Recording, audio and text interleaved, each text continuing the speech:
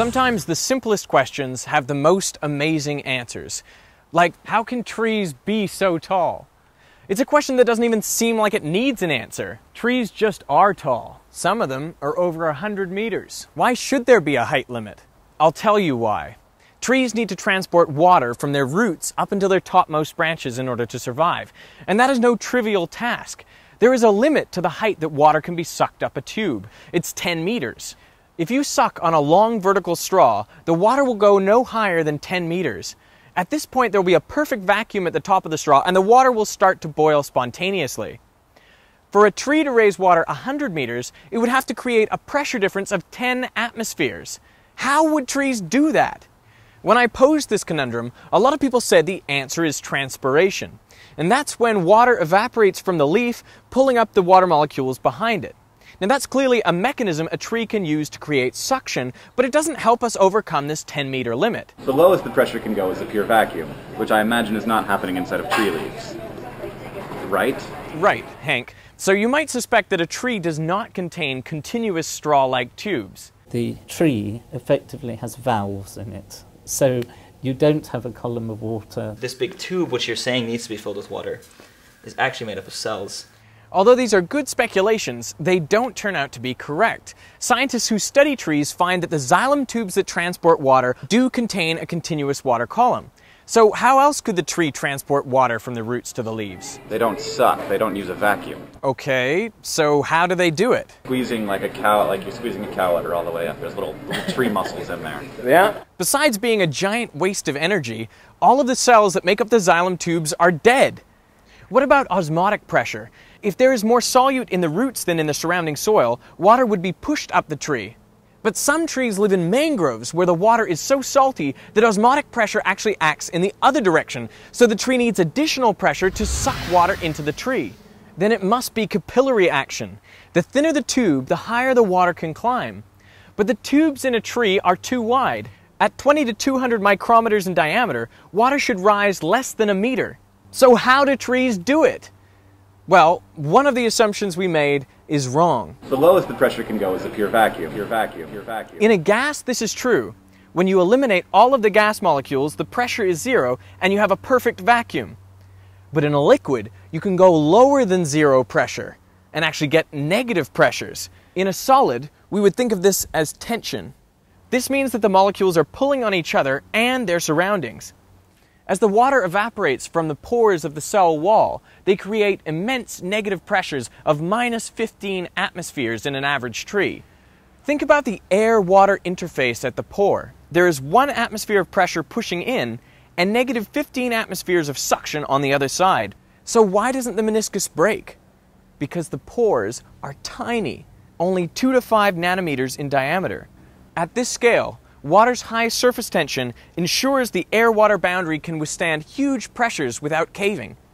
As you move down the tree, the pressure increases up to atmospheric at the roots.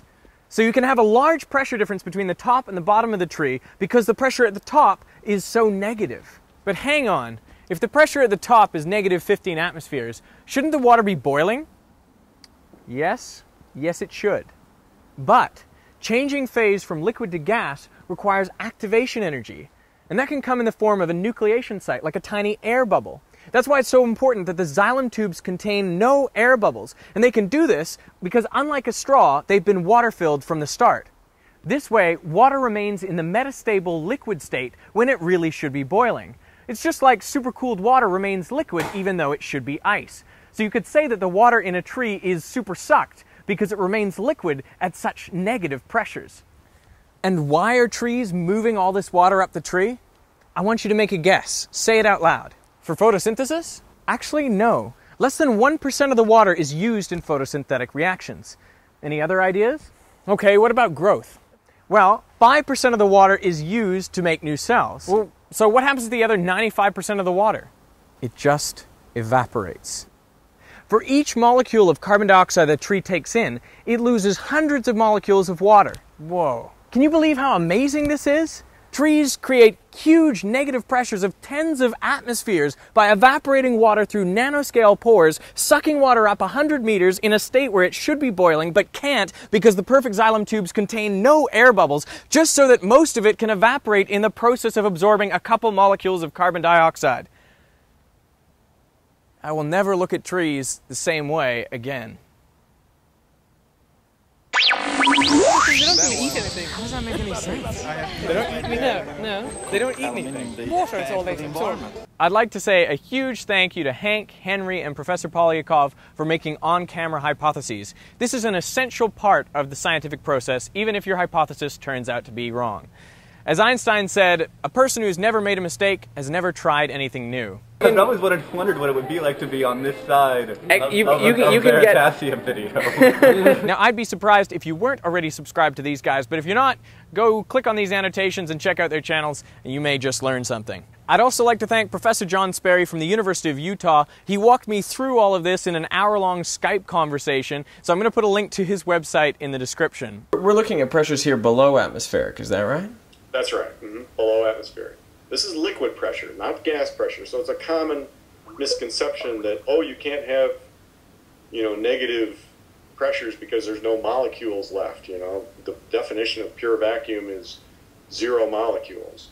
That's for gas, okay? So just to be clear, I think this was one of my big problems in understanding this. This video would have been impossible without CGP Grey. When I told him about this idea in London, and I felt like mind just blown with this whole thing. He said it was going to be really hard to explain, and when he says it's hard to explain, things are going to be tough. So thank you for all your input to this script. And thank you for watching. Making this video has been a real odyssey for me, so thank you for joining me on that journey. I really appreciate all of your comments. And if you haven't subscribed to the channel already, you can click the annotation or click the link above and join me on my next scientific adventure. I made a video promising to make a video about the answer to this. I proposed the problem a couple months ago, and I was like, subscribe to the channel, I'll give you the answer next week. You have to go the to lies. Drive it at the right frequency. Oh! Yes! Success is frightening.